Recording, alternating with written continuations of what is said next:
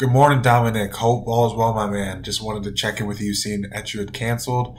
For our next session, I just wanted to try a different approach. I think we focused a little bit too much on just the academics.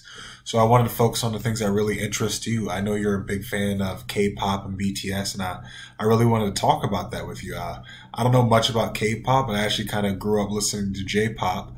I was a big fan of Japanese anime, and I don't know if you know, but their openings and endings, they always play some J-pop, and I know that has a lot of influence on K-pop, so I know there's some similarities there. So, I'm really interested to talk about that and, BTS specifically. I know you love the group. I was actually looking up, just going over them, and I saw that they really love to speak about youth and the things you guys are going through. So, I just want to talk about them. I want to see what your favorite songs are, give me some suggestions. I haven't heard much. I've heard Butter, and I don't know if you've heard the new song Permission to Dance, but I just listened to that and I saw they got a little special YouTube feature. So, they give the opportunity to take 15-minute clips of their little dance at the end. So, I'd love to compare some dance moves the next time we meet and talk. So, hope all is well. Hope to speak with you soon. And I hope you have a great rest of your week, Dominic.